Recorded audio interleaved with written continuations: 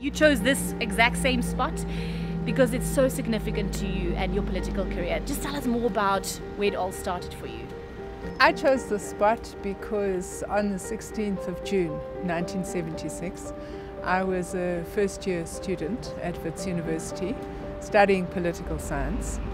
And at lunchtime on the 16th, we heard over the student radio that students in Soweto had been protesting over Afrikaans medium of instruction, and the 2 students had been killed by the police. And after lunch, we had a political science tutorial in the afternoon. And when we got to the lecture theatre, our lecturer said to us, "Today we are not having a tutorial. We're all going out onto Jan Smuts Avenue. 2 students were killed in Soweto this morning, and we're going to protest against police brutality." And we came out here. In those days, none of the structure actually existed. It was just flat from the gardens onto Jan Smuts, and we lined up opposite this building here with our placards. And it didn't take too long before the security police arrived. And over the next few days, we attempted on about 3 occasions to march from Braamfontein. We took a decision that we were going to meet up with the students in Soweto who were marching into town. Of course, we never made it that far. But that was my first experience of student activism. And in many ways, those 3 days have shaped my life. Being in the, associated with the ANC, working in underground, was it difficult for you? Was there where, you lost friends because you did what was right and you knew what was right? It wasn't a popular move, right, at that time? Yeah, but I was very fixed in my views, and I suppose my attitude was, if you don't understand this, I'm not interested in being friends with you. But obviously I had a whole lot of new friends and comrades that I made from the time when I came to Wits. Take us through your background. Where did your love for politics start? Look, both my parents were very politically aware people. My father had been an activist in his own right. He grew up in the United Kingdom. He was a follower. He was a member of the Communist Party. He was a follower of Mahatma Gandhi. Quite a contradiction. He spent 3 years in prison during the Second World War because he refused to fight. My mother's parents had been trade unionists, so it was a very political family that I grew up in. Every mealtime would end up with books and encyclopedias all over the table. There would be a debate. My father died when I was 8 years old. My mother brought myself and my brother up, and my mother was very articulate about the fact that apartheid was wrong, that what was happening to black people in this country was wrong. So I suppose one got those views at a very early age. I can remember very clearly pass raids taking place in the streets. I can remember seeing men and women herded into the back of police vans for nothing else other than not having the right stamp in a passbook. And I can remember at that very, very young age being very outraged by that. So I suppose by the time I came here, I had decided to study political science, and I was looking for this kind of activism. Tell me about, being a little girl. Were you shy? What kind of a person were you growing up? Obviously, I was much affected by my father's death as a child, and I think it had a big impact on my self-confidence.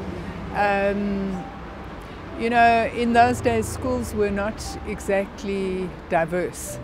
I was very aware of the fact that I was the only child in the whole school who didn't have 2 parents. And I compare that with when my own children were at school, where I once asked them, is it a problem that your parents are divorced? They said, why is it a problem? Everybody's divorced. So, you know, that definitely shook my confidence. I suppose the way I dealt with it was that I applied myself to my academic studies. I always did well at school. Tell me how it must have been difficult being raised by a single parent, right? Your mum. What role did she play in your upbringing? My mother was, she was very strict. She had very set views about how people should behave. She had very, she was a very demanding parent. If you didn't do well at school and you would come home with your report, she would look at the report and she'd say, but maths was never my good subject. And she would say to me, I don't like this mark. And I'd say, well, I did my best. And she'd say, well, that's not good enough. Do someone else's best. So she was a very demanding parent. But I think that the other thing, apart from my political views, the other thing that I got from my mother was a very strong sense that women can do anything. She really conveyed that both in the way that she lived and worked and also in the values that she translated. And she always said there's nothing that women can't do. Of course, the world was very conservative in those days. Most of my friends' mothers didn't work. My mother was one of the few that worked. And we used to spend school holidays at her work because that was where we needed to be. So she definitely brought me up with a very strong sense of independence and a very strong sense that one can be anything that one wants to be. How difficult is it to be a politician, being a female politician, you know, in this environment? You know, when I was growing up, the best you could hope for as a woman was to be the second in command. You could never hope that you would lead in your own right. So I think that one does have to, and perhaps it's hard today for people to understand that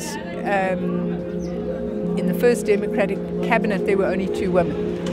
And today half the ministers are female. So, you know, I think we've come a very long way, and one has to pay tribute to the ANC for that. I think the most difficult thing for women generally is balancing the role as a mother with one's career. Because the fact that you have a career doesn't mean you don't have to do all the things that women who don't work have to do. You have to do both.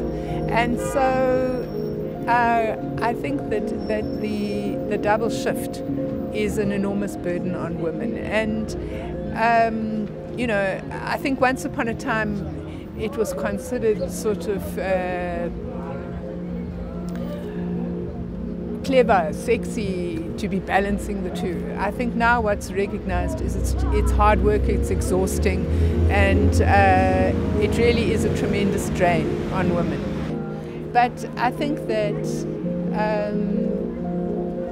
many women have to do that, and I think it's a heavy price to pay.